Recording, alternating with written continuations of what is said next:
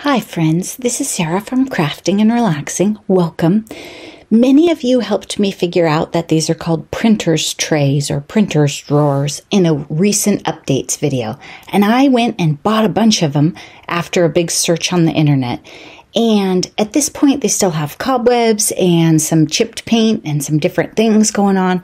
But it is Saturday afternoon, maybe 2 or 3, and I'm determined to get these ready to go in my craft room to store my woodblock stamps. The light is starting to fade. Now we're out in the backyard. This one is wet because I've sprayed it, and I'm starting to figure out that some of them have paper in the layers. So that's what looks old and disgusting and in different levels of ink saturation. And when I started fighting it, it was a nightmare. It was like wet wallpaper in a grid. You could try and take the backs off to do this, and maybe that's the smart way to do it. What I will say is don't add the water first. Scrape and scrape and scrape and scrape, and then add the water. Many of them were brittle or damaged on the back. I just didn't think there was any way I was going to pull off the back, get the paper off, and put the back on. You can pull out the slats if you take the back off, I think, at least on certain ones. They're not all built exactly the same. This one right here, this particular one, I haven't finished. I did part of it. I'm very right-handed. I'm just trying to hold the camera and show you.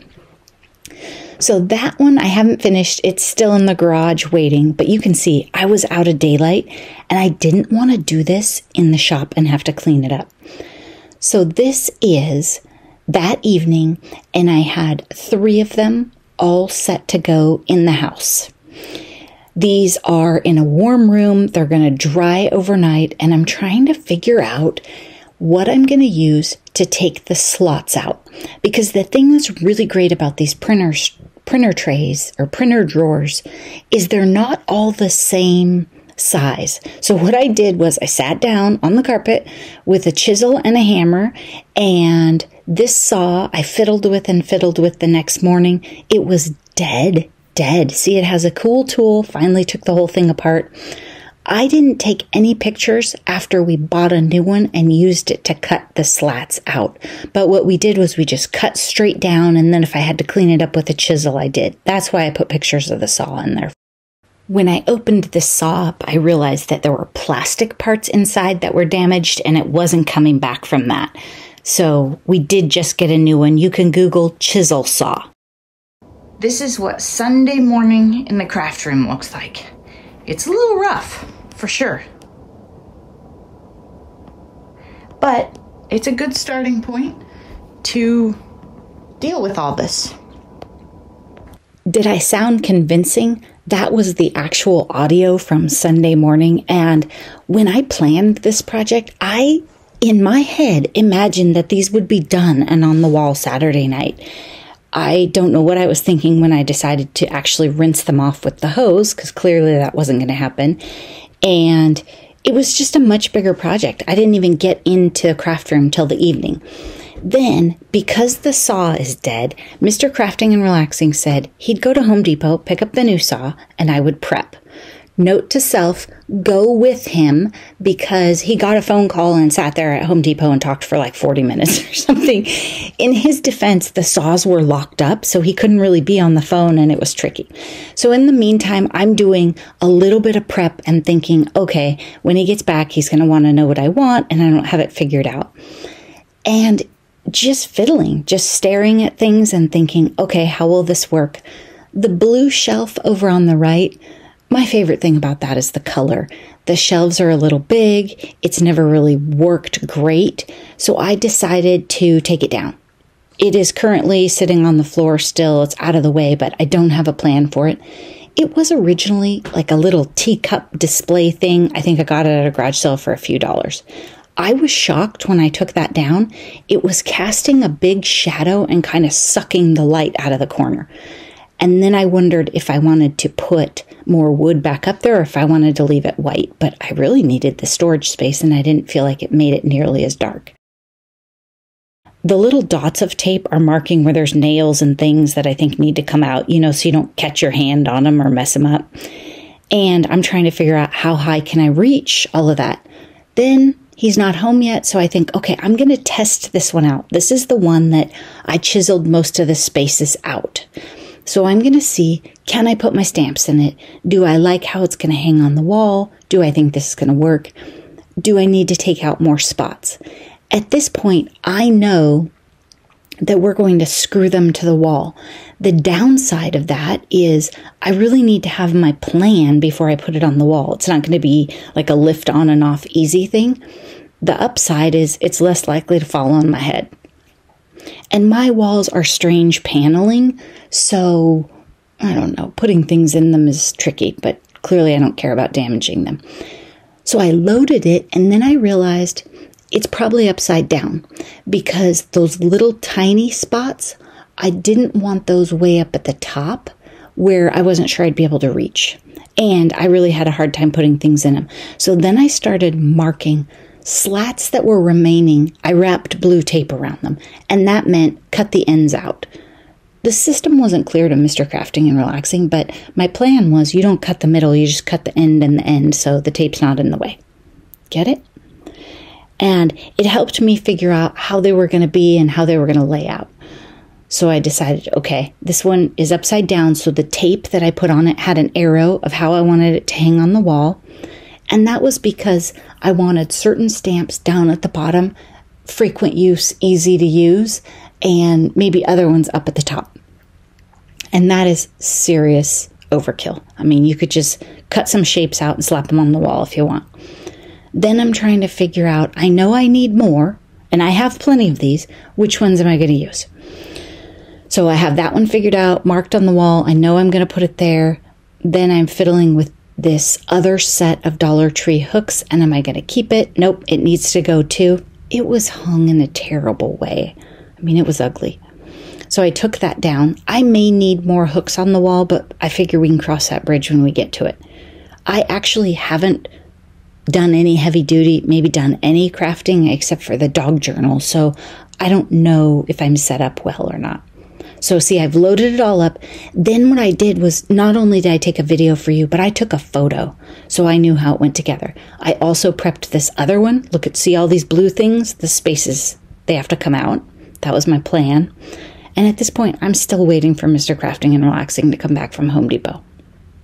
But I figure eventually it'll happen. It's Sunday at 3:02 p.m. I would not say it looks better in here. Would you?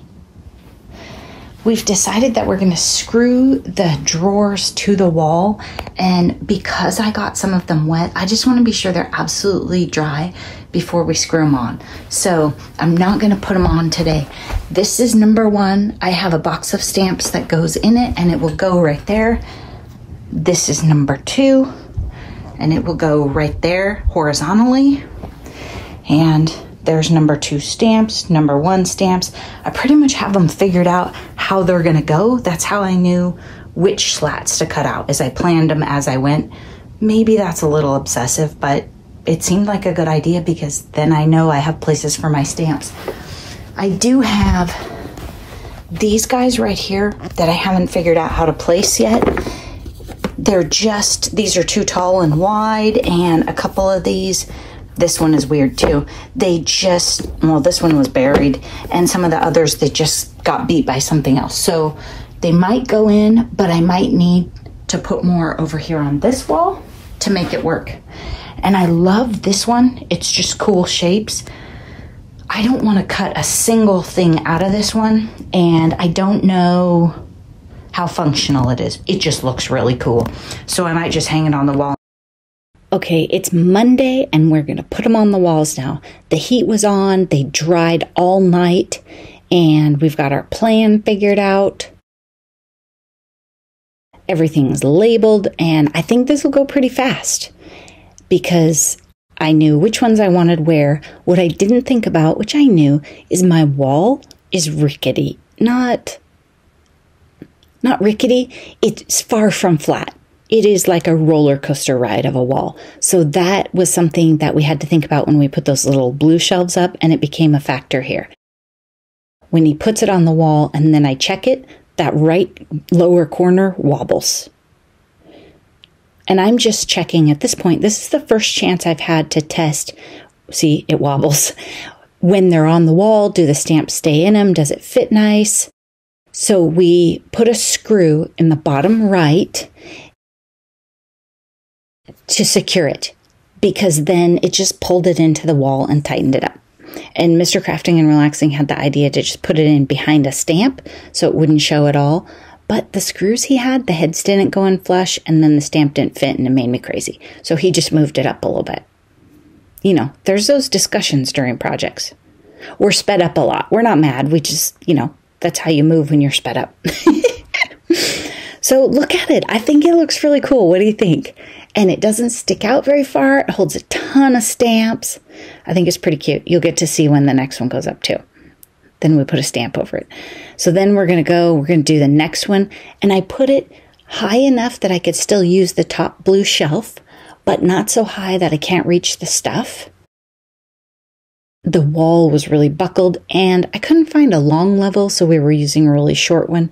And turns out this drawer, the front of the drawer wasn't very straight. We'll cross that bridge in a minute. There we go. It's as close over to the right. I haven't decided if I'm going to keep the clear set of shelves over there on the left. My gut says it's going to come down. I haven't figured it out completely because I have some stamps that I haven't found a home for on these yet. So we'll see. So he just tries to find a stud, at least one, and screws it in. But he drills the hole through the thing first. So that's why he goes down on the ground where you can't see. There we go. Boom. He checks it. It's really floppy. See, the wall is just weird.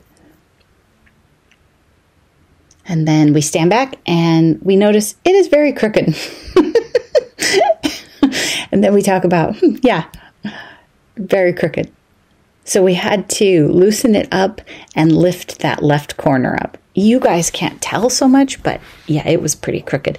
And the walls have the vertical stripe from the paneling, so that did not help. It was very obvious.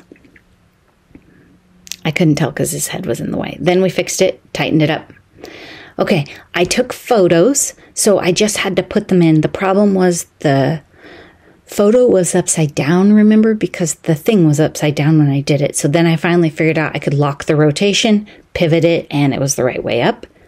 Look how cute it is. I love it. I absolutely love it. And I have a few tiny blank spaces, but I still had little stamps sitting around, so those are filling up. I had stamps in project drawers, dirty stamps in the drawer. I'm still finding them. So here I had a picture. Everything was right set up. The large butterfly, that brand has a bevel, a big bevel out of the inside. These printers drawers that we found, they're only, I think, 1 inch deep. My other one was like 1.5 inches or more. So some brands of stamps will not sit on these shelves. And the big butterfly was an example of that. And the star is the same brand. So that threw it off a little, but I had a hunch those might not work. So then I swapped in the birds. Those birds that Kathy sent me, they're very tall, and I just thought, okay, I have an idea here, and so I put one in the star space and mixed it up down below. My strategy in making the spaces and filling them was to do the big ones first, because you always find little tiny stamps around your room that you can fill in here and there. I hope this gave you some ideas and inspired you. Thanks for watching. Bye-bye.